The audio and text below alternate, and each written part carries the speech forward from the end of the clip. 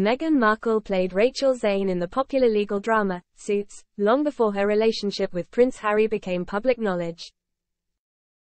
However, when their love story became a headline material, Buckingham Palace and court officials reportedly came up with multiple rules that regulated what could be written into the show's script.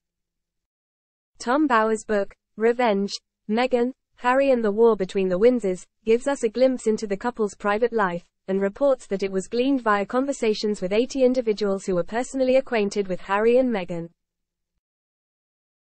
In his book, Bower shares, fearing the worst, from bitter experience, the palace stepped in to control Meghan's life. Aaron Korsh was told to submit all future Suits scripts to Nick Collins, Meghan's agent.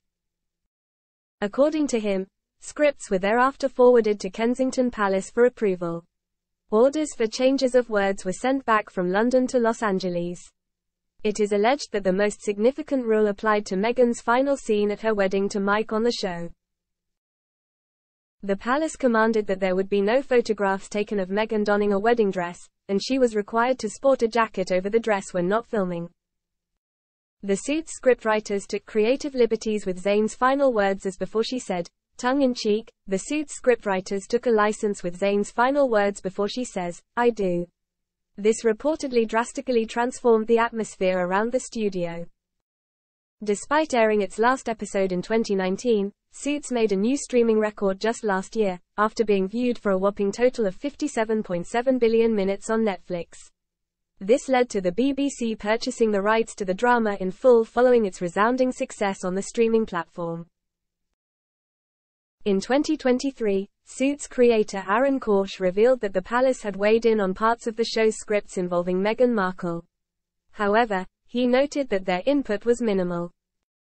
Not many things, by the way, but a few things that we wanted to do and couldn't do, and it was a little irritating, the creator said, citing an example where the palace enforced a line change to prevent Meghan from saying poppycock on screen. The royal family did not want her saying the word, he said. They didn't want to put the word poppycock in her mouth. I presume because they didn't want people cutting things together of her saying cock. As a result, the writers replaced poppycock with B*********************** T. However, The Telegraph claimed that these changes were suggested by Meghan's agent, not the palace itself. This story was originally published in July 2022.